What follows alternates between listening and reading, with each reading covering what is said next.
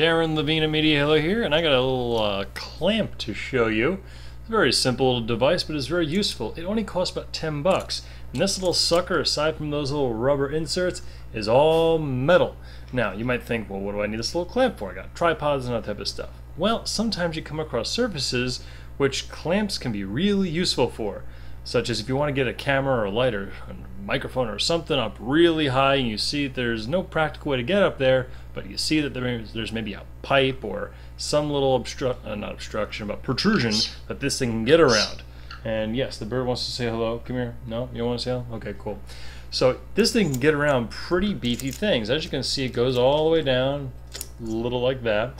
And you can see it's got a little bit of a curve, so it works well on curved surfaces like pipes, but it also works well on flat surfaces too. One thing I did do is I trimmed a little bit of the rubber off the edge so you can get a nice 2-point or 4-point of contact on a flat surface. Now, how wide does it open?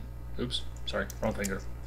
Well, let's see, here's my ruler, and it can open up to right about, I'll try to do this for you and look in the camera.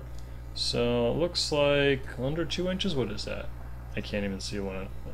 Yeah, so, you know, 1 3/4 inches it can get around. Now, like I said, it is all metal. You can see there it's got the one nice thread going through the whole thing. You cannot go too far. It won't let you open it past its ability. And the way you connect stuff to it are either a 3/8 inch thread tap or a 1/4 inch thread tap. So typically I'll throw in my camera bag along with a mini magic arm and just screw it on. Which always takes a moment.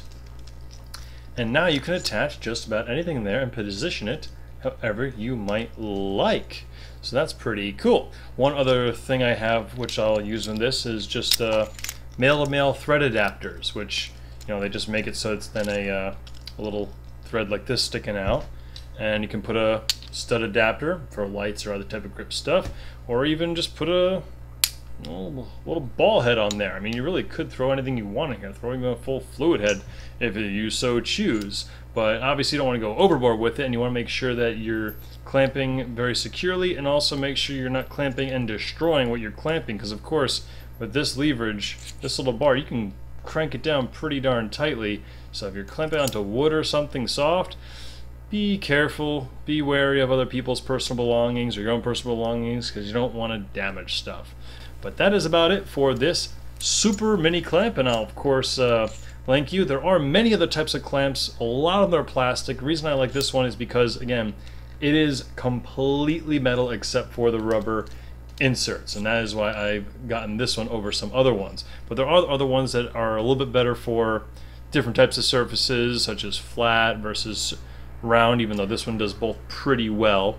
But there's other ones that can grip around much larger surfaces or grip much more securely in certain circumstances. This one's great to just have in your bag at all times.